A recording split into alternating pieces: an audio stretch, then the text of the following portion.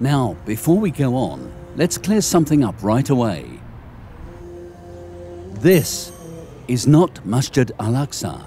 This is the Dome of the Rock. This is not Masjid al-Aqsa. This is the Qibli Mosque, often mistakenly referred to as the Al-Aqsa Mosque.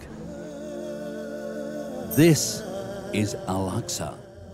The entire compound, its gates, its precincts, its courtyards, its minarets, everything within its borders, they are all al-Aqsa.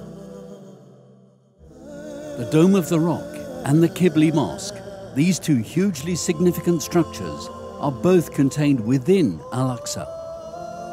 How can the Qibli Mosque be referred to as the Al-Aqsa Mosque when in fact Al-Aqsa contains several mosques, including the Barak Mosque,